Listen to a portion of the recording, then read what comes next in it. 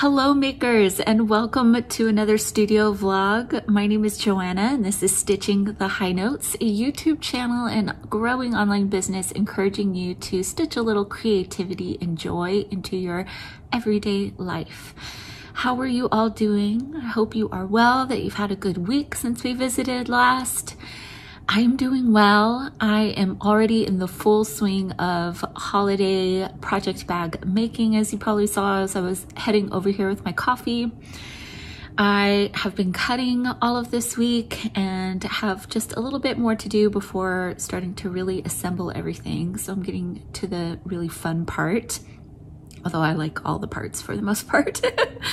But I'm just super excited. I've started to listen to Christmas music just a little bit. Feels a little bit too early for me still. I'm usually pretty good about waiting until after Thanksgiving, which is kind of the tradition here in America. But I don't know, I'm like many, just craving all of the cozy, comforting things right now. So I might decorate next week and just go full throttle because I'm gonna be here for the most part throughout the month. I won't be doing my crazy 17-hour days or whatever it was when I had my singing schedule. So I'm really looking forward to enjoying home during the holidays. It's gonna be awesome. Anyway, tangent, still waking up. It is Thursday morning and I'm finally back to kind of vlogging throughout the week again. I did little snippets throughout the week. I'm just looking at my window right now. It actually rained just for a little bit on Sunday or Monday. I can't remember which day.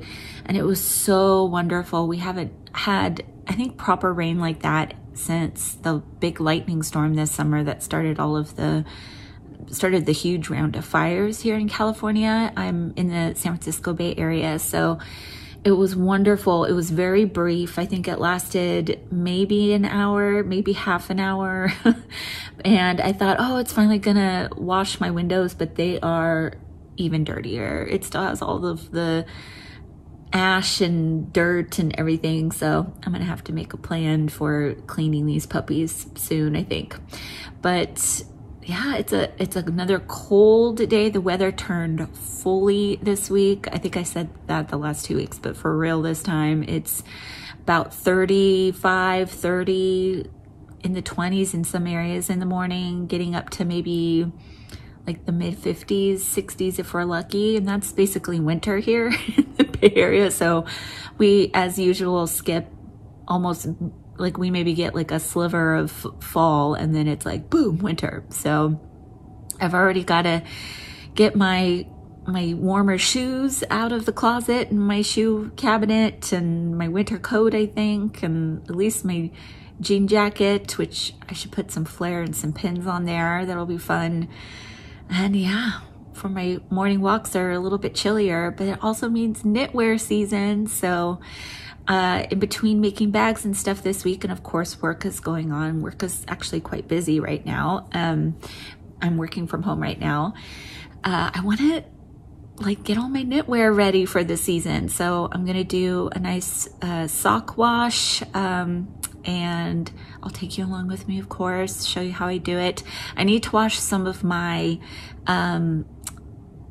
man-made, I mean, every knitwear is man-made for the most part, but I think it's like mass-made knitwear that I got through Athleta. I have a couple of really nice, cozy, long, knitted wool, 100% wool, like kind of jackets, like coats, and they haven't been washed since like March, since we initially got into the pandemic. So they need a good washing. There's a lot of like hand wash kind of stuff and some stuff that I haven't fully, or I haven't like really blocked, and I really want to soften up the yarn. I made a really beautiful knitted cardigan by Mina of the Knitting Expat a couple of years back that I really want to wear, but it's with alpaca wool blend, and it just was irritating my skin a lot, which is why I don't wear it that much. But a couple of y'all told me that I could block it and really kind of condition it a little bit. Hopefully not all y'all are screaming at me, but well, I'm gonna research it before I do it and just use wool wash essentially, but really let it have a good long soak to hopefully soften it up because I really want to wear it. It's really beautiful. So yeah, and I want to cast on some fall charms. I've got my DPNs set aside and knit a little bit more on my Peacock Shawl, which actually I've made quite a bit of progress, which I'll share with you here in a little bit. I'm like totally in the middle of a row where it's like I really need to get to the end of the row to show you it in its full glory because it's massive and I'm finally seeing the third color. So stay tuned for that. And yeah, I'll just take you along throughout the rest of this week as we make bags and do all of the crafty fun things. But for now, I'm gonna sip some more of this coffee and get started with the workday a little bit.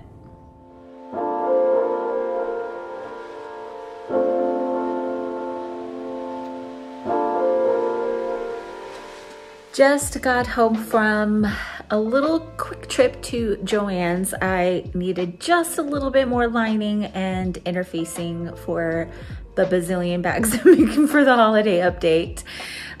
So I got that, which is a good relief. And I got another timed candle as well. I've had this one here.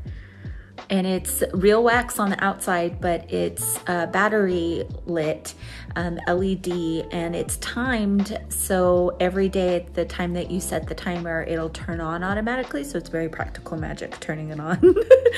And then it's on for about 5 hours. But I wanted another one, so I got this one over here. Pardon the dust. I need to dust like every 3 days right now, but this is what I got up at Joann's, and it's great. So I'll put the batteries in that. It looks real, it's wonderful. It does the whole flicker action too. And I'm on the hunt always for more beeswax candles. These ones, this one, so I've just got my little LED lights in there now, but I burned it all the way down. And this one, the wick is still in there, but it's almost done. So for now, I just have these little tea lights in here. It's nice and cozy in my, I moved my, what do we call this thing? Diffuser. I need more coffee, but I'm actually gonna make tea. A nice warm chamomile tea with some cookies before my meeting. And then, but in the meantime, I'm gonna get things set up for an afternoon break full of cutting.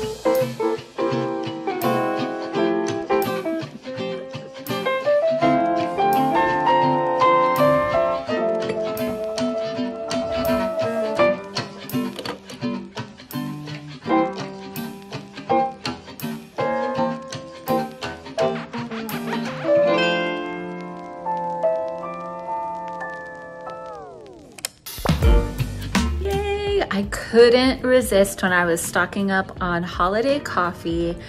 I saw that Nespresso has an advent calendar, so I chose one for the season. I am getting hyped for Vlogmas. So I have my 24 colors of advent skein from the Cozy Knitter. And I have this advent calendar, so I am ready. Maybe I need one more, we'll see.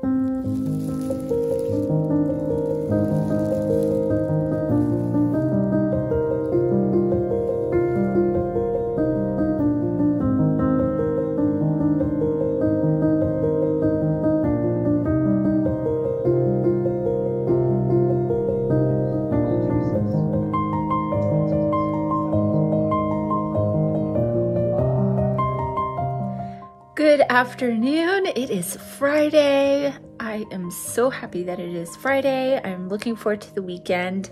I'm having a lunch break and am knitting away on my shawl. I'm getting very close to the end, so I'll show you what it looks like spread out right here. Footage from the future for me.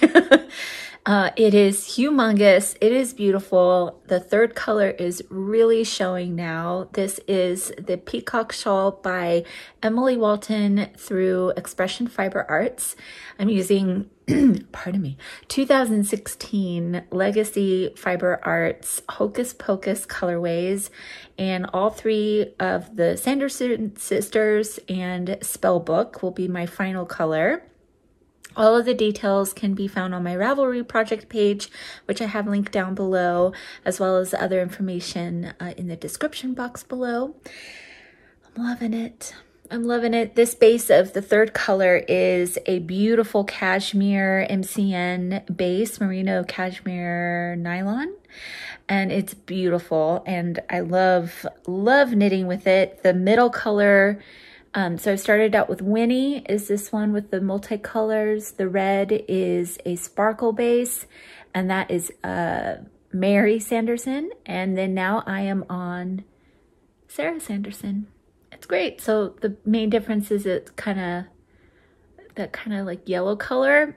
I'm definitely seeing a Supreme Pizza theme here, which somebody had mentioned early on when I was showing off the combos of the yarns, and I can totally see it now. I think what's going to break it up is the Spellbook, which let me get it so you can see it. Hold on.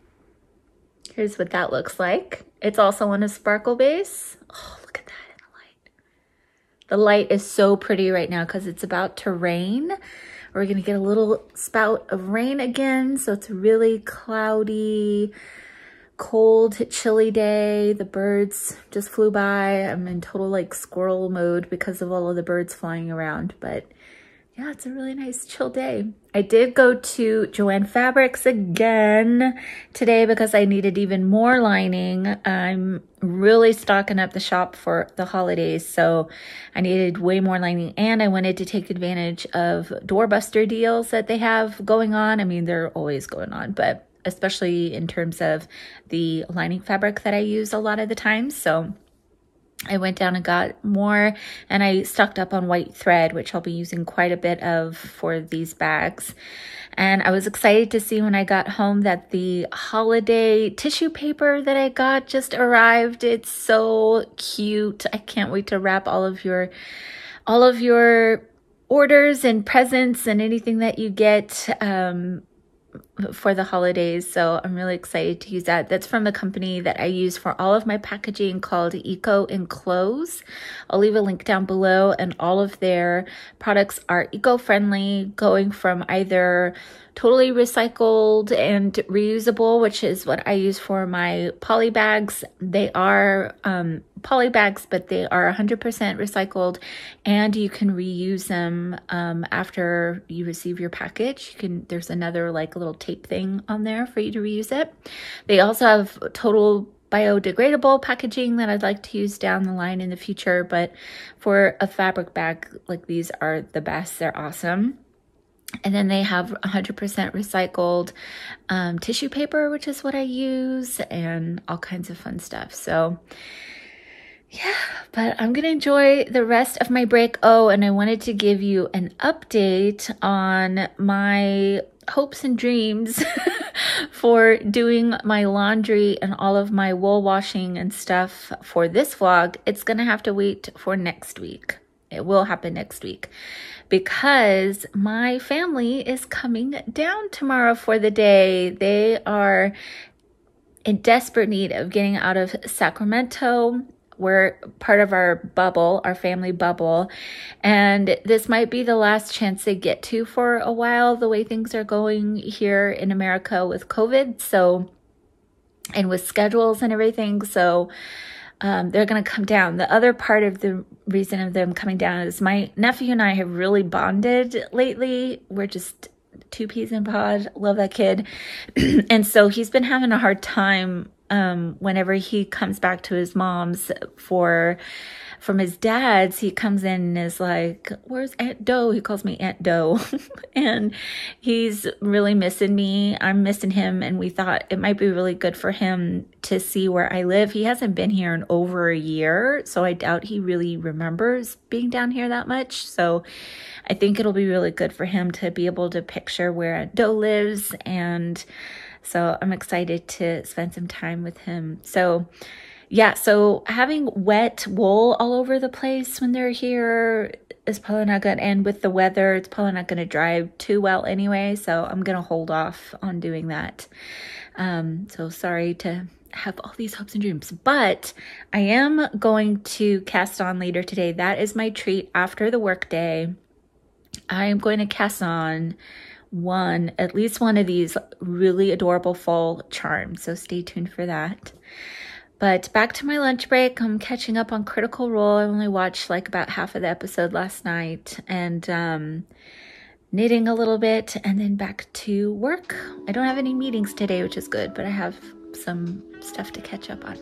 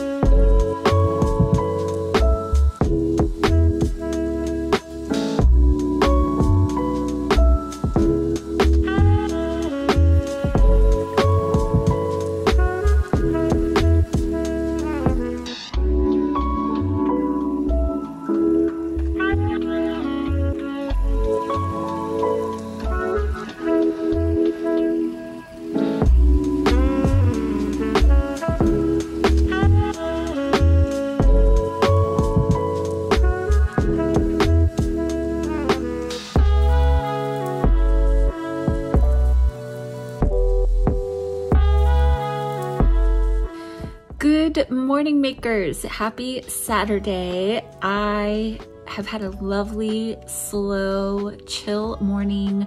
There was so much fog this morning. It was great. It's all burned off now, but it was so cozy and delightful. I've had way too much coffee and I've already been around the house several times preparing for my family to arrive. They are due probably in about 20 minutes or so. So alas, I was showing you my unwound yet fall charms wool from Barrett Wool. I just am not going to get to it this weekend, so I'm waving the white flag, but I have it set aside. I even got my DPNs out. I almost bought some online, and down the line I might, but I was like, you know, I'm sure at some point along the line I bought some US size 3 DPNs, and I did. Good old Susan Bates. So I think I need 4 for this, and that's what's still in here. It looks like I had opened it up at some point, but so I'm gonna try these out and see. They might be a little bit slick because they're metal, but that might actually be a good thing. I don't know how sticky I want these. I've never made like little toys before. I've made like little baby booties and stuff, so I think it's somewhat comparable to that. And this will be my first, is it gonna be? Yeah, it'll be my first Susan B. Anderson pattern, which I'm probably showing it to you in full color, but I have it printed out. I just thought it would be easier. I've been very analog lately in terms of getting off of the screen. So, and I just thought this would be nice to have in my little bag. And I'm gonna keep using this little bag that all of the wool came in as my little project bag because I love it.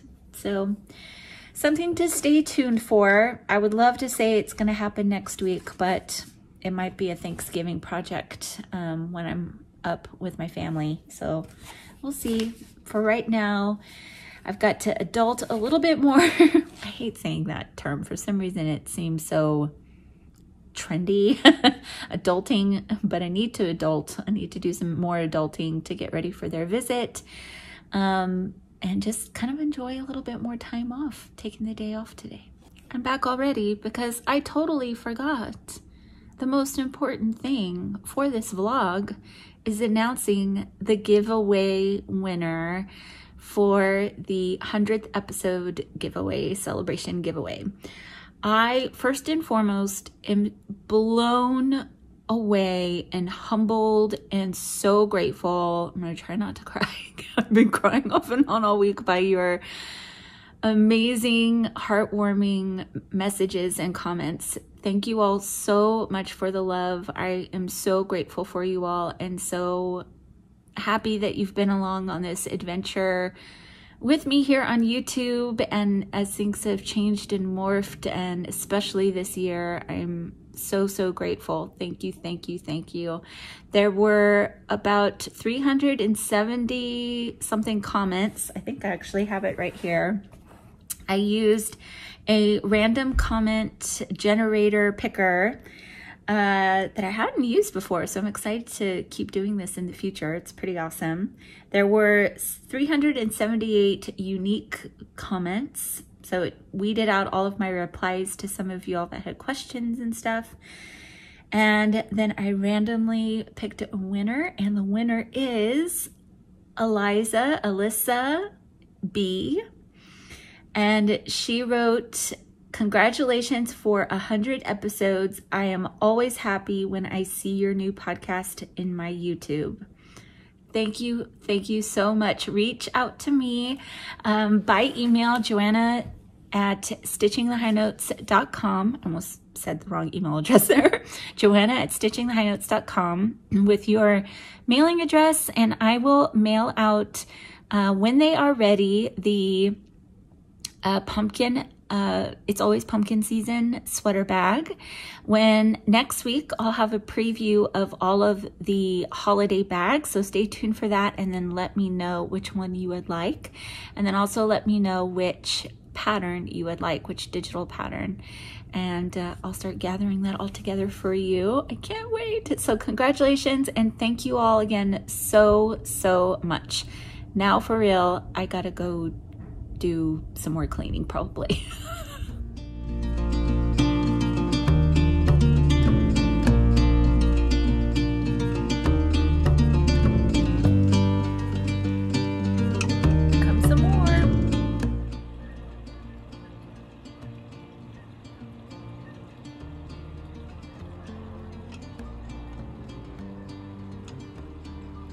They're here. Before I forget though, I just had a reminder pop up. I wanted to let you know that over on Instagram, we're running the Pumpkin Mal.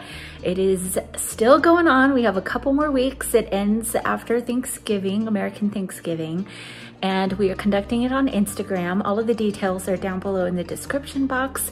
But as many of you know, over on Instagram, they've been hiding or doing some weird stuff to hashtags, meaning that you can't, when you view a hashtag or you follow it, you can't always see the latest ones. And that's as they are filtering election results stuff, info. So hopefully that will end soon. I've been able to see some of your makes here and there, but please do keep sharing and including the hashtag, and Gabby and I will, when we can see it all, we will select winners as usual for our annual Pumpkin Mal. Okay, now for real, I gotta go see them. I'm so excited.